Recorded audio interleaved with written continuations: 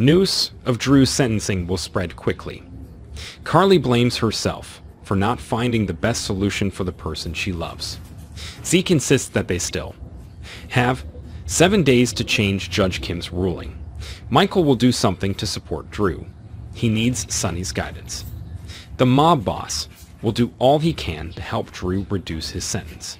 In the same time, the person who is suffering the most is Nina. She couldn't believe her accusations got Drew 3 years in prison. Ava Jerome realizes the gravity of the problem. She wonders if Nina's compassion will rise again. Willow's mother would not bear to see her benefactor lose his freedom for so long. She will contact Martin to see if there is a way to fix the problem. Speaking of Martin, he unfortunately fell into the pool with his phone. Nina is not able to connect with him. Because she is so impatient, she decides to go find him. However, it is Ned who stands in her way. Ned's appearance at the Savoy leaves her stunned.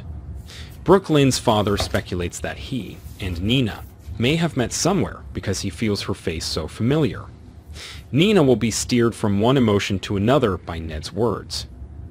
Naturally, she fears that he will remember who she is and their final confrontation before he falls into the pool. There are a million issues she needs to deal with, but Ned will be friendly with this woman. There are some rumors that Ned is pretending to have amnesia. If so, I'm really curious about his plan. At the PCPD, Laura will announce that Jordan will take over as mayor of hers. Laura is going to Russia to look for her son, and that leaves Austin and Ava restless. Before they vehemently block Laura's trip, they need to give Mason about Sonny's business information.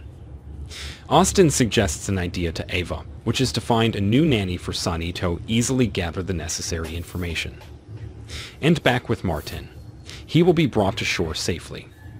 Diane will deliver the shocking news that will make him tremble with fear. Lucy Coe will stand up for her man. Some GH spoilers reveal that Diane seems to want to mine Martin to see who is behind the insider trading. Lucy's loose mouth would probably go astray, causing Nina's name to be mentioned in her sentence.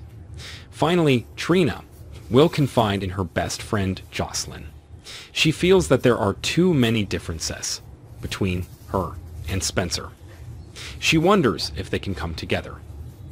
Their conversation will be interrupted by Cameron, who returns home for his summer vacation.